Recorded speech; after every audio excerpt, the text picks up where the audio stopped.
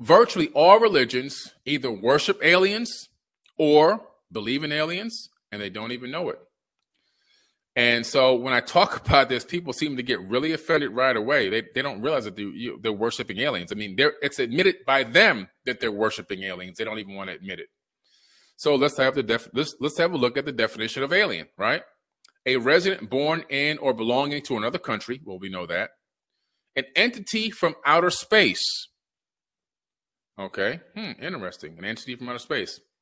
Now that the definition is clear, let's take some look at what the religions on the planet say and what their origins are. Christianity, 2.1 billion people worship Jesus. Okay, and John said unto them, you are from beneath, I am from above. You are of this world, I am not of this world. Not from earth. You're